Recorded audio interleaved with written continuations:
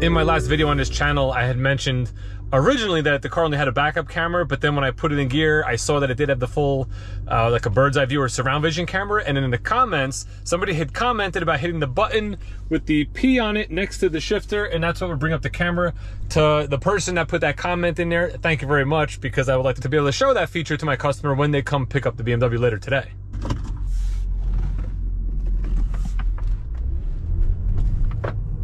The BMW is all cleaned up, ready to go. We're gonna park it up in the front spot here, right in front of the Schumacher sign on the building, which is the best spot for really a photo op when you wanna take pictures of cars for Instagram or things like that.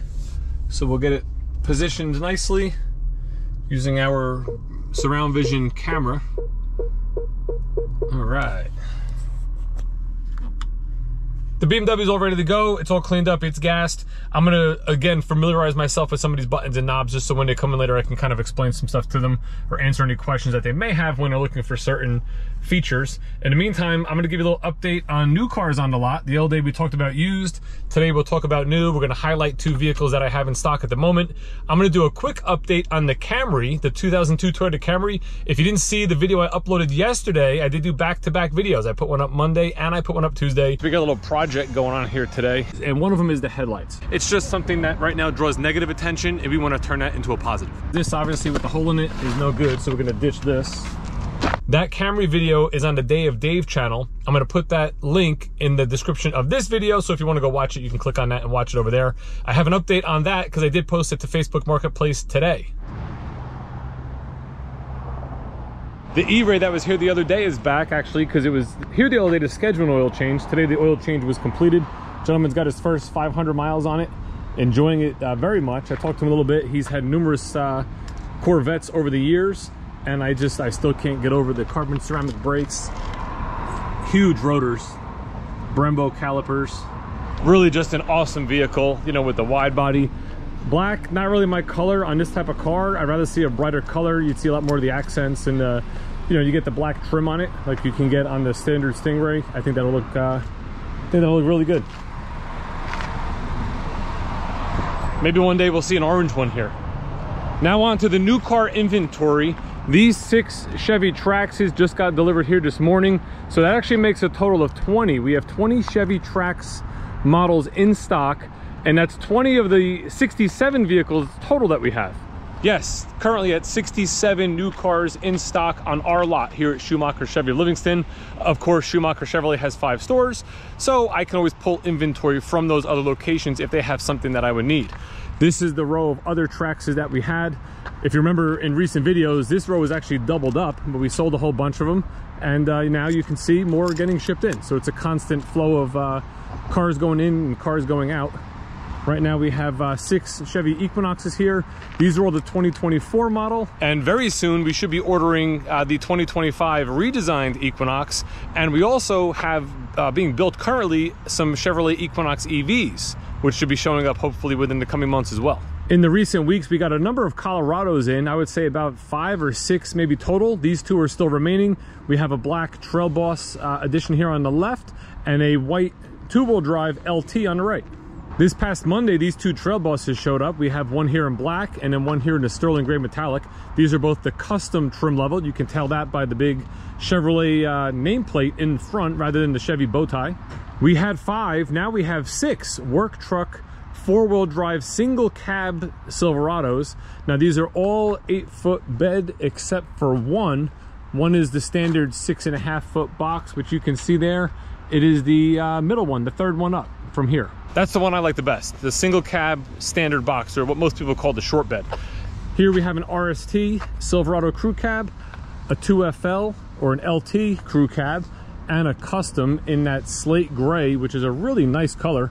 Kind of very popular these days to have like this gray, you know, just like a battleship type gray color on a lot of different vehicles. I've seen this with BMW, I've seen it with Audi, I've seen it with Ram. You know, a lot of manufacturers are using this color or a very similar color to this, you know, in recent years. Then we have one monster on the block here. This is a 2500 HD crew cab with the 8-foot bed, 6.6 liter gas engine. MSRP on this LT is a little over $63,000. This thing can do whatever you need it to do, man. Haul, pull your camper, pull your boat, pull whatever you may need to pull. this is the truck for you.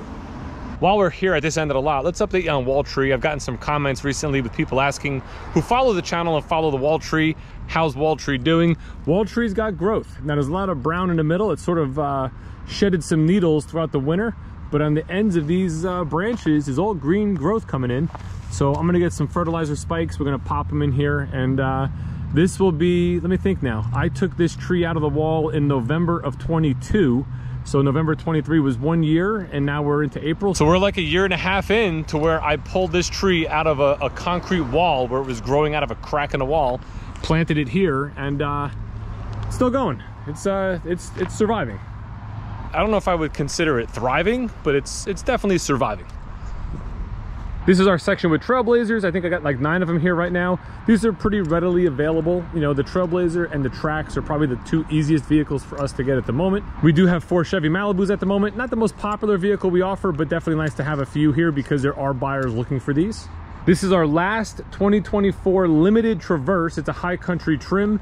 We really can't wait to get the new 2024s in. We already sold a bunch of the ones that were being built. We did a bunch of factory orders, and customers cannot wait to get that new body style Traverse. It's gonna be awesome. One of the first ones we should have coming in is gonna be the RS, which is like the fully loaded model, Super Cruise, like everything you can get in a vehicle. So we're really excited to see that. Hopefully we start seeing those soon. We have them being built. It looks like they're just going into a storage lot, and they haven't shipped out as of yet. We recently got this in. It's a Suburban RST. It does have luxury. It has a sunroof. Really nice truck. Available at the moment. Then we have 2 Tahoes. This is a white LS trim, which is the basic entry-level model of the Tahoe. And this one is a Z71. Also has luxury, has a sunroof. This we just swapped in. Somebody needed a vehicle from us, and this is what we took back from them. These 2 trucks here, this Tahoe and Suburban, they won't last long. They'll go pretty quick. And then lastly, we're going to talk about 2 vehicles here. We have a Blazer, which is the gas Blazer. This is a 3LT with the V6. Right next to it, we have our second Blazer EV. And this is going to be one of the vehicle spotlights we're going to talk about right now. But before we do that, let me update you on the Toyota Camry. So I put the car on Facebook Marketplace today. I went out, I took 17 photos of the car. Now these photos are kind of cut off. If I click on it, there you go, it'll show the full photo. You know, every angle, all that sort of stuff. When you are putting photos in your vehicle online, there's the mileage, the engine. What I would recommend you do is actually block out the license plate. So if you look at these photos here, you can tell that I just kind of, within the phone's own software, I use like the paintbrush tool.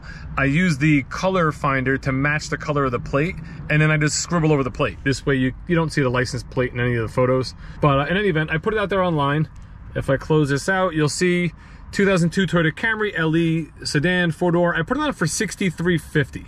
Now I pulled comps, and I'll put them here on the screen for you. These are ones that are 2002. They're within like a 200 or 300 mile radius, and this is what's out there. And there's a lot out there that are like $49.95 or $5,000 or $6,000 in that range, with a lot more mileage than this car. This car's 1 owner, no accidents, low miles for its age. You know, that's $63.50 is possibly a doable number on this car.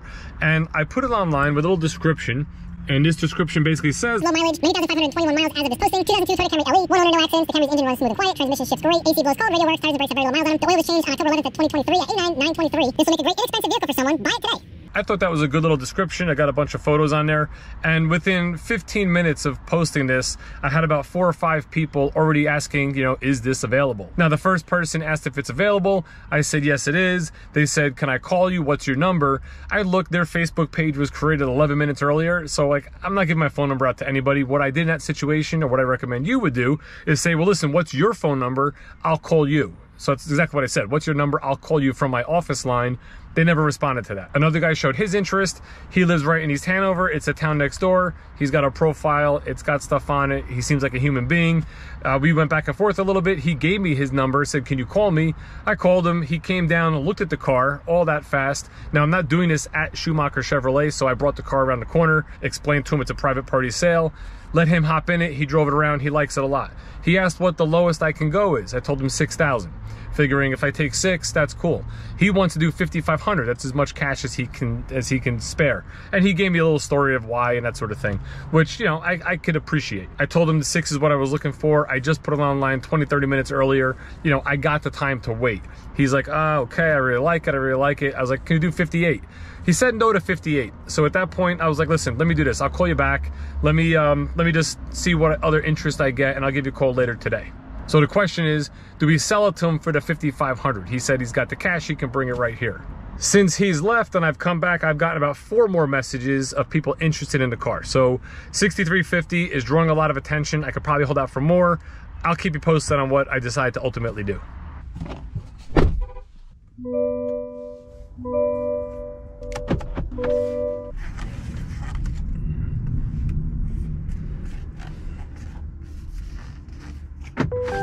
It is really pretty cool that the Blazer EV does not have a push start. You just put your foot in the brake, it recognizes the key is in the vehicle, and it starts it right up for you.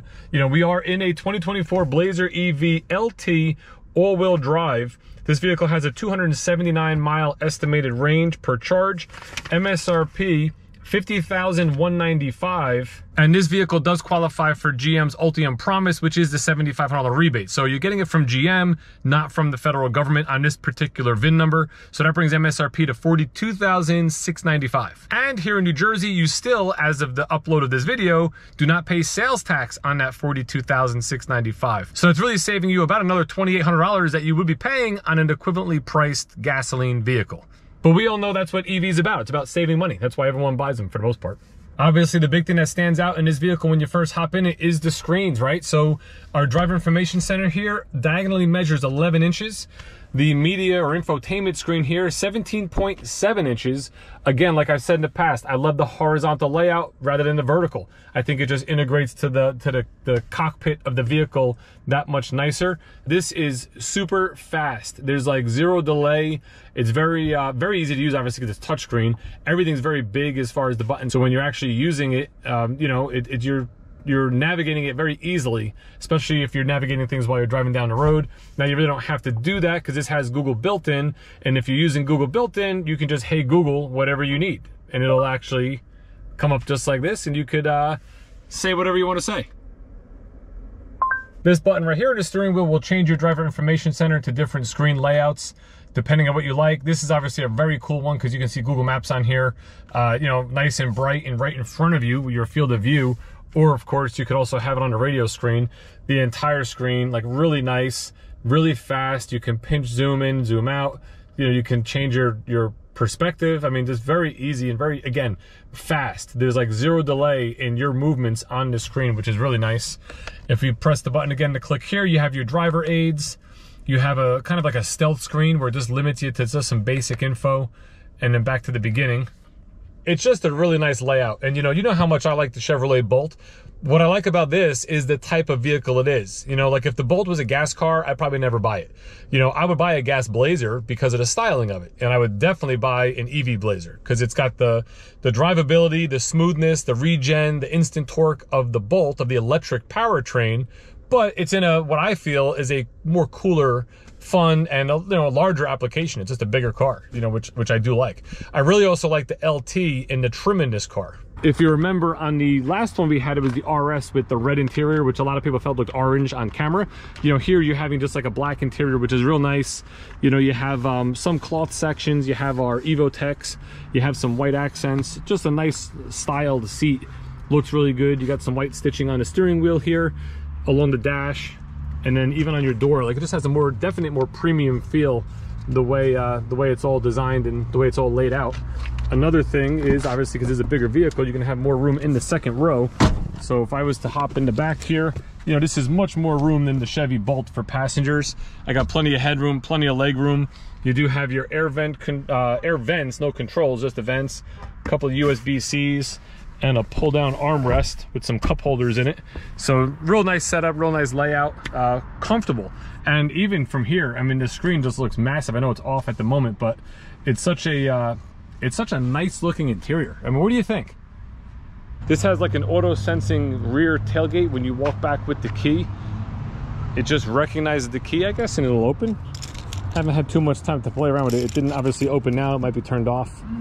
But yes, the buttons you can do obviously to power it. You can power it with the key, with the buttons up in the front, and you have a button here to close. Underneath you have no spare tires, so you have an inflator kit there on the left, charging stuff, extra hidden storage, things like that underneath the bottom here. And on the outside, I really like it with the sterling gray metallic here. Again, the last one we had was the black one. I think the color actually shows more of the, the angles and the accents of the vehicle. even when you look at the front end, you know, because you really don't have an open grill, you know, like you would normally have in a gasoline vehicle, just some small spots in the bottom and in the center. But you know, they really did a nice job laying everything out. Of course, you have LED lights and all that sort of stuff. So I'm really digging it. I think they should have put a black bow tie in this one, which we can probably always do. But I think there's definitely gonna be a market for these. Again, it's not for everybody. And if you like the Blazer EV, you have a Blazer EV. If you don't like EV, you have a Blazer with gas. That's one of the great things Chevrolet decided to do in the past, was do a gas version and an electric version. Who knows what the future will bring? There's rumors and talks of hybrid versions coming back. So it'll really take time to see what GM and what these manufacturers decide to do and what sticks. And ultimately, it's going to be based on what you buy. You know, what vehicles sell is what vehicles they will ultimately produce.